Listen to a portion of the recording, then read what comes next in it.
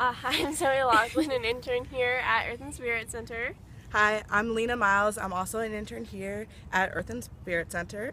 And we have an earlier video that talks to you about wetlands. And further into our forest, there is an area where there's a natural wetland already occurring. It doesn't look like a wetland, but the soil is very saturated, so it's very wet. The water table's higher. And a fun fact about wetlands are a lot of wastewater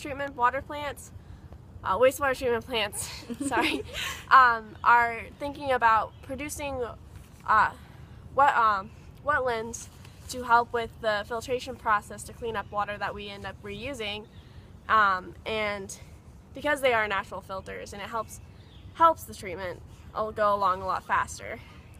Not only would this help profit the water treatment facility, but it would also help just reinstore the natural way of how the ecosystem already are. The water treatment facility would have to go through a lot less work to clean up the water because it already ran through wetlands, which does a lot to take away a harmful nutrient that was already in our water.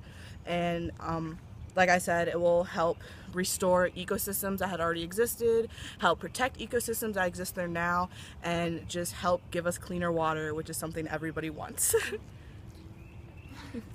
Oh, and we have lost roughly 90% of our freshwater wetlands, and overall in the earth we've lost roughly 60 to 75% of wetlands.